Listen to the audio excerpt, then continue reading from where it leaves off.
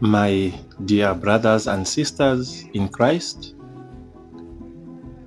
fellow True Apostolic Church members here in Zambia, but especially my brothers and sisters in the DRC.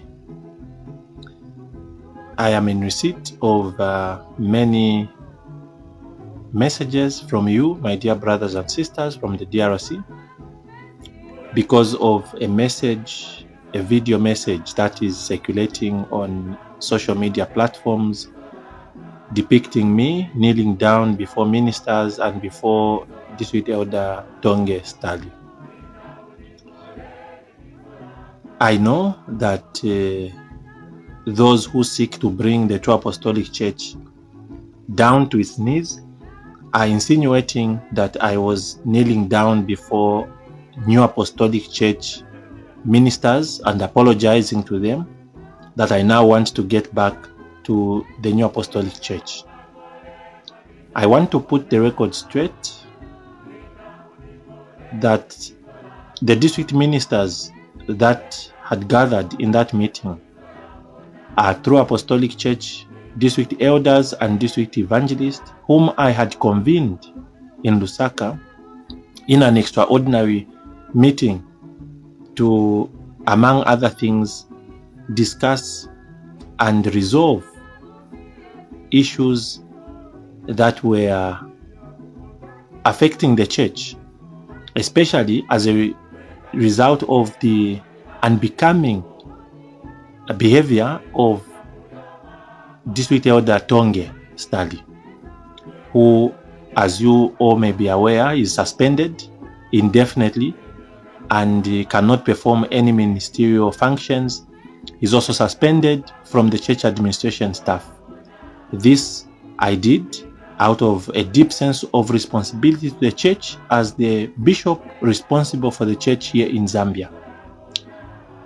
So please let it be known, and I hope that by this video message, the message will be sent across and clarified. I can never go back to the New Apostolic Church Zambia Limited, a company limited by guarantee. God has redeemed us from Egypt. God has redeemed us from Sodom and Gomorrah.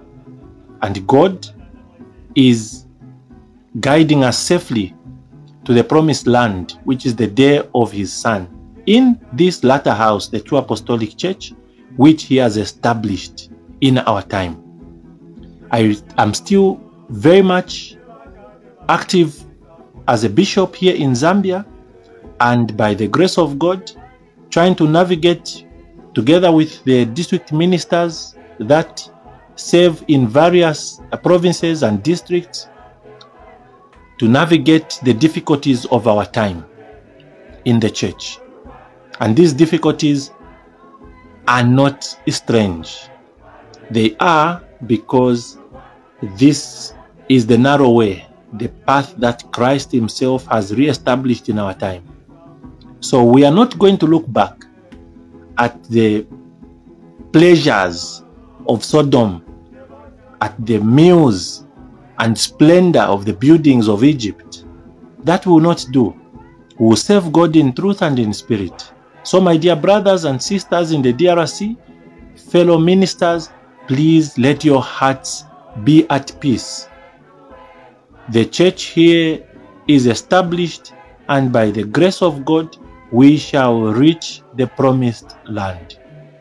I hope this will settle all your fears and questions so that you can continue to pray for the church here as we pray for the church in the DRC. The time of martyrdom has come.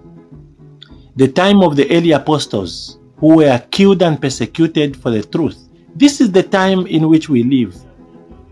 And we shall live through this time with boldness and courage and resolve. Because for us to live is to Christ. If we die to Christ. Whether we die or live, for us it does not matter. We remain a property of Jesus Christ. So may God bless you, may God keep you. Let's continue soldiering on and defending the truth the authentic truth of the gospel of Christ. I love you all, and I pray for you, and I hope that the Lord can gather us again, that we can see each other and be able to share fellowship and joy as always. God bless you, and good night.